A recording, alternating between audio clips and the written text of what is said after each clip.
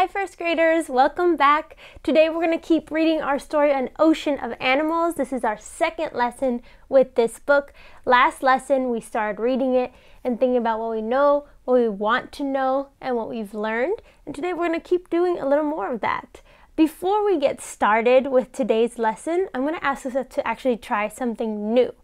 Last time I was talking with my partner, Mr. Sock Monkey, and I noticed you might not have had anybody to talk to. So today I'd really like it if, before we start our lesson, you find a turn and talk partner. Now this could be a family member who's at your house and has some free time to do this with you right now, about 15 minutes. And if they're busy, because I know some of our family members are really busy right now, then you could also choose a stuffed animal that you have that you really love and you want to share your thoughts with. Or you could choose a pet. So my dog, he's over there, he's listening to this lesson too, so maybe he could be my turn and talk partner. So I'm going to give you a little bit of time right now to choose who your turn and talk partner is going to be.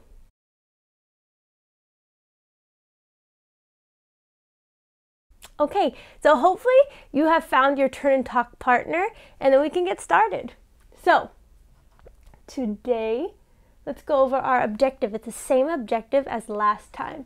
It says, I can hear and discuss part of a nonfiction text, including what I wonder and what I learn. We started this last time, and today we're going to continue it for the rest of the story.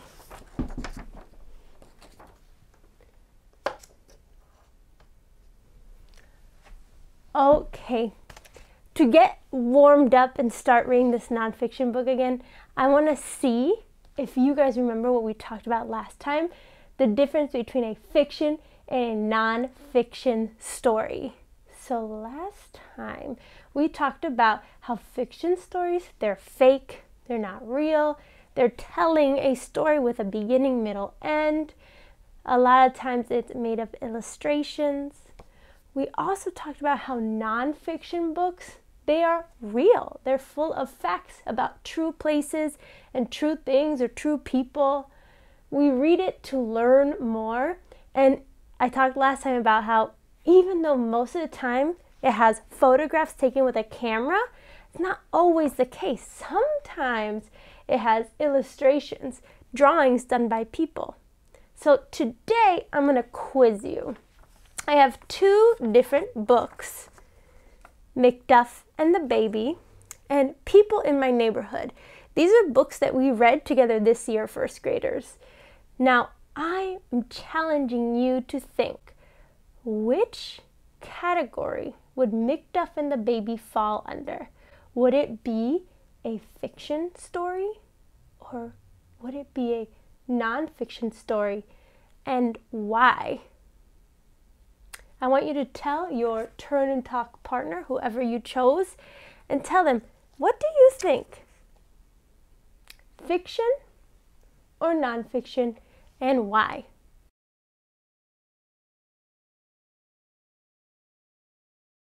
Okay, so hopefully you told your turn and talk partner what you thought, and here is the answer. Macduff and the Baby is a fiction story. It is fake. It's not real. It's a funny story that it could really happen.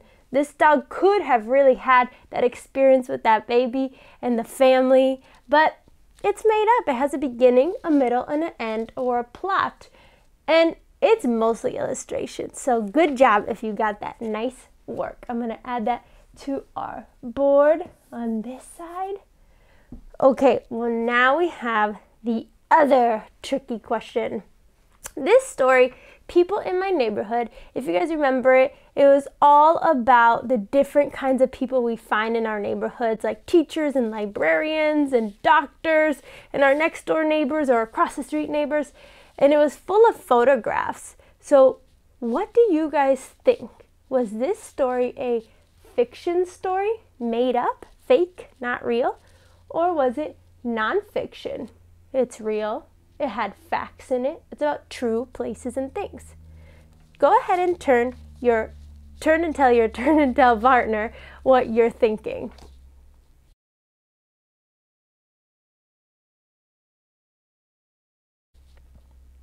Okay, hopefully you told your partner, and here is the answer. It is nonfiction. So good job. If you told that to your partner, People in My Neighborhood is a nonfiction story because it's about true places and things. It has mostly photographs, but it was full of facts. It's real facts about the real people that we meet in our neighborhoods. Nice work today, first graders. I'll be asking you guys some more questions about fiction and nonfiction in later lessons. Okay, so now we're going to get started thinking about how to read this nonfiction book.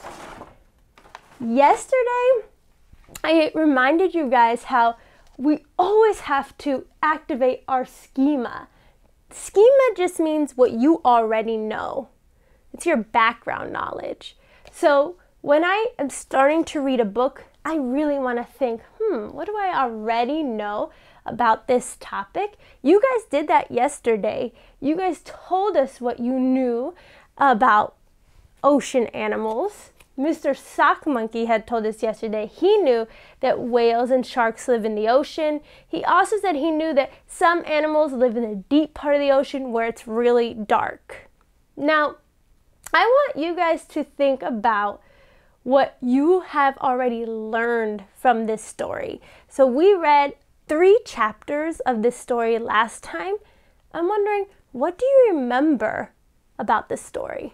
So take a moment and tell your turn and tell partner what you already learned. Go ahead.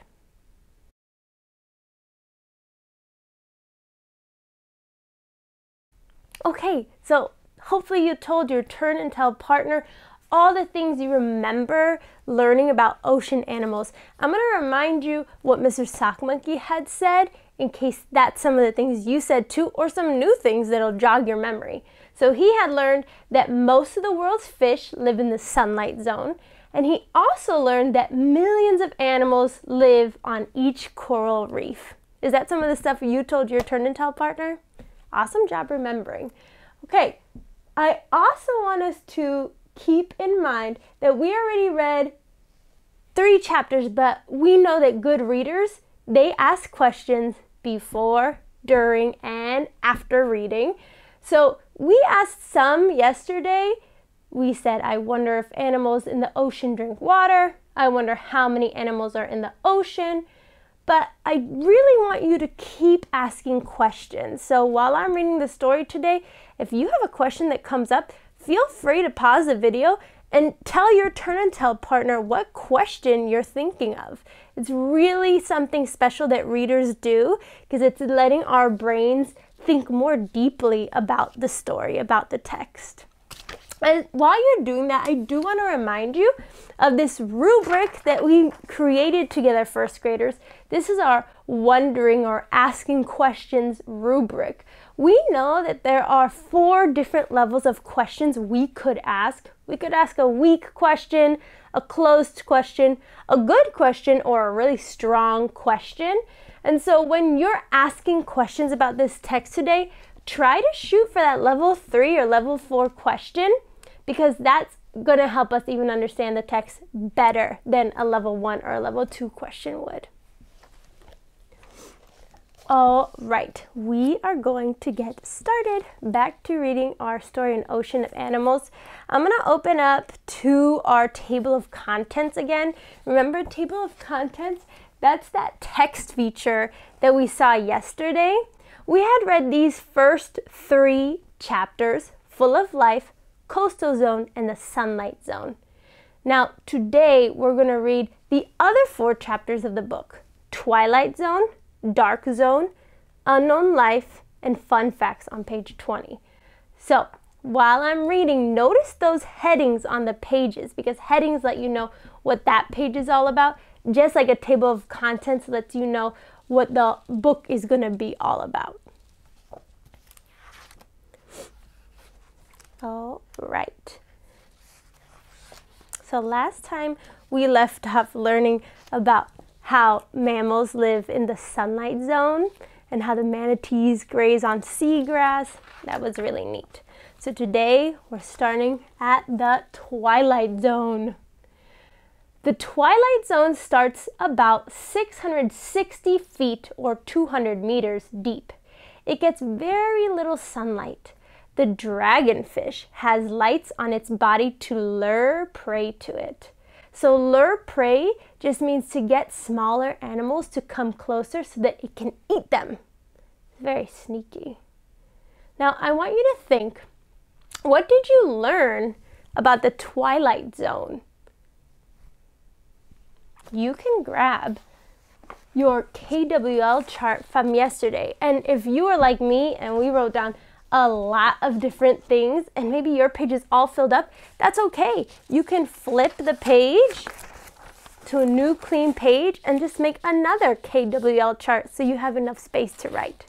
I'm going to give you a moment now to write down something that you learned about the twilight zone. Go ahead.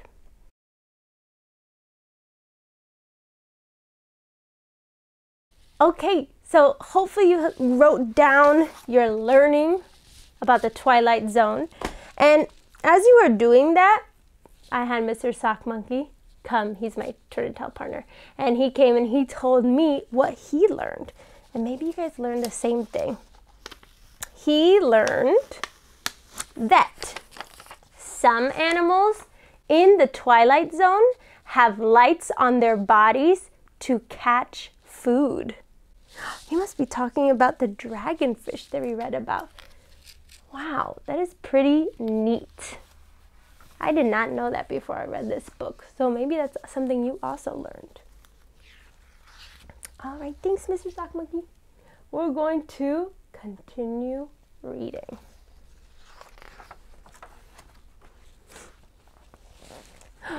The dark zone.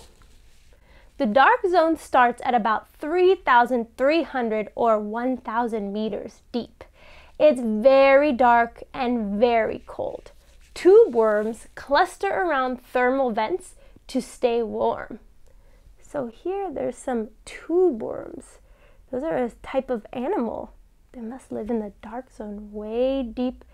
Now it says they cluster around thermal vents. Cluster means that they gather, so you can cluster your fingers together, they gather together. And thermal vents, those are actually cracks that are in the ocean floor. So the bottom of the ocean, on the floor of the ocean, there are cracks that actually produce hot water. So even though the dark zone is super duper cold, those thermal vents are really warm. And that must be why these tube worms like to stay around and cluster there. Pretty interesting. Another heading, unknown life. More than half of Earth is covered in very deep water. Very little has been explored. Who knows what animals scientists will find in the future? Wow, check out this scientist. That is pretty cool. Now, they said, who knows what animal scientists will find in the future? Future is one of our vocab words today. So I'm going to show you that.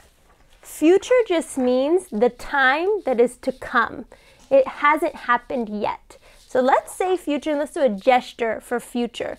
So you're going to tap your wrist like you have a watch on, and you're going to go like this, the time that's yet to come. So say future, the time that's yet to come. Great job.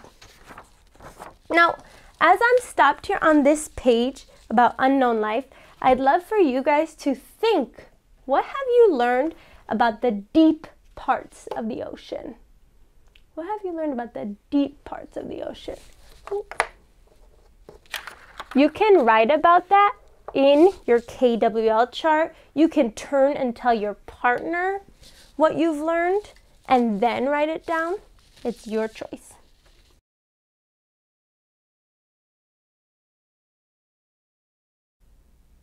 Okay, hopefully you had a chance to turn and tell your partner what you learned about the deep parts of the ocean. Mr. Sock Monkey, I'm going to tell him what I learned about the deep parts of the ocean. So I learned that tube worms can live in the deepest part of the ocean. Do you remember those tube worms that were living in the thermal vent area? Very cool. Maybe you wrote that down too. Okay, so Mr. Sock Monkey and I, we have had a chance to talk a lot about what we've learned while reading this book today, but we actually have one more section to read. So on this very last section, I really want you to think. There's a lot of facts coming at you. So think, what are you learning that you didn't know before? Fun facts. If a sea star's arm breaks off, it can grow another one. Animals like seals, beluga whales, and walruses live in the cold waters near the North and South Poles. They all have a thick layer of fat called blubber to keep them warm. The whale shark is the world's largest shark. It gets about 45 feet or 14 meters long. Sea otters eat shellfish, such as clams. They smash the shells open by hitting them against a rock. To scare away predators, the porcupine fish sucks in water. Its body fills up to appear twice its normal size. Its spines pop out too. Lots of cool facts. So we heard this word in the last section, predator. And I think a lot of you know what that word is from science this year. So if you remember, predator is an animal that hunts other animals for food. This year we had also learned about the word prey, the ones that get eaten. So let's try predator and prey. Very good. Awesome. So this is our last page, and I want us to stop and think. What did you learn that was the most surprising or the most interesting thing from this book?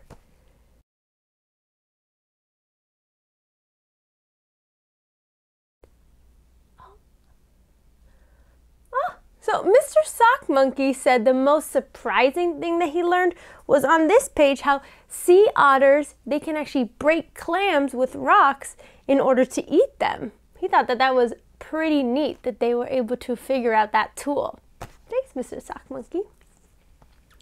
Now, we have one more thing to think about for our KWL chart.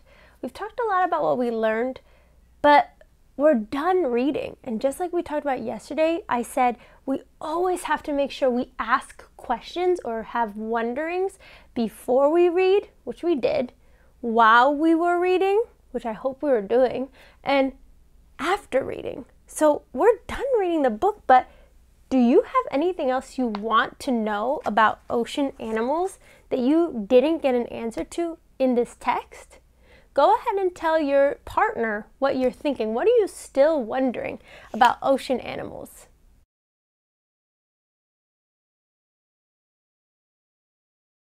Okay, so I have a wondering because when I saw this last page here with that really cool submarine looking thing in the unknown life section, it made me wonder.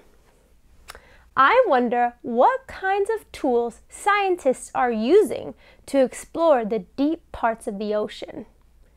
So I could tell they must be using the submarine, but what other tools? I'm really curious what else they're using.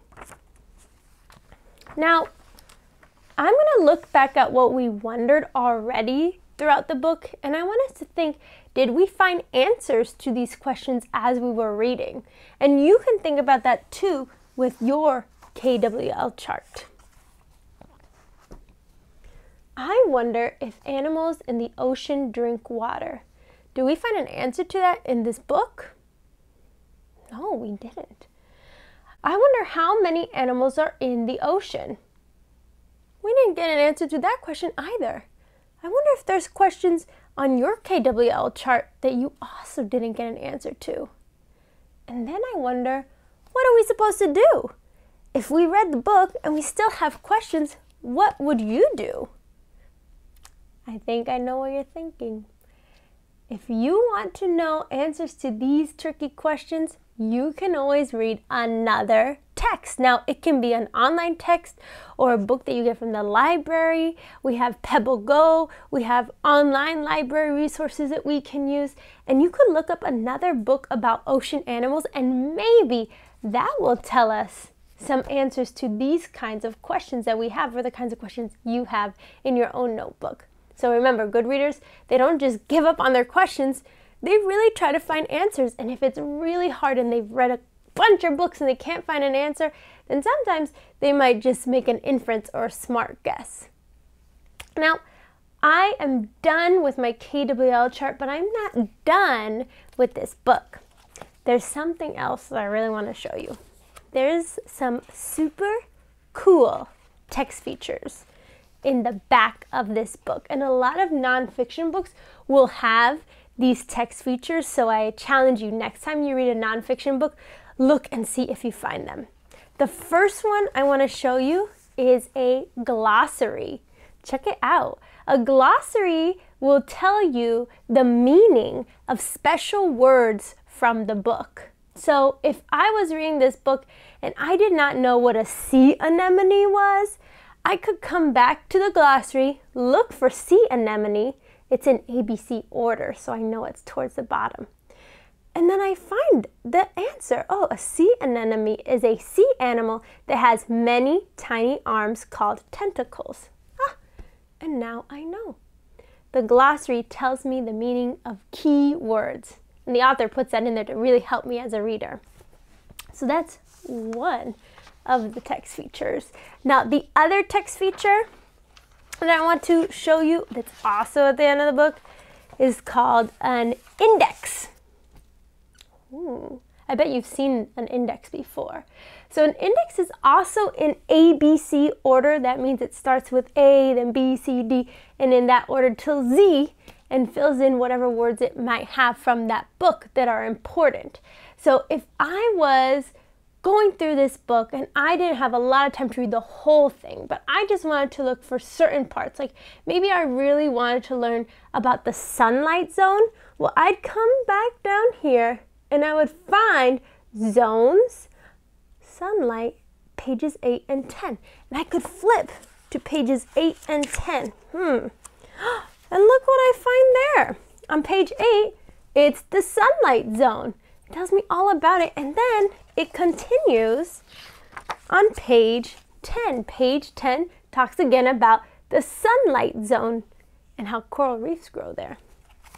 So these two things, the glossary and the index, are some really cool text features along with the table of contents that really help readers understand the story and the words in the story even better. So really look out for those and let me know and let your teachers know if you find some this week, okay? Awesome. Well, we are at the end of our lesson, so it's time for us to review our objective. I would like us to think together about if we met this objective or not. I can hear and discuss part of a nonfiction text, including what I wonder and what I learn. Did you do that today? You read a nonfiction text. Did you discuss what you wondered? Did you discuss what you learned? Great! You met the objective today.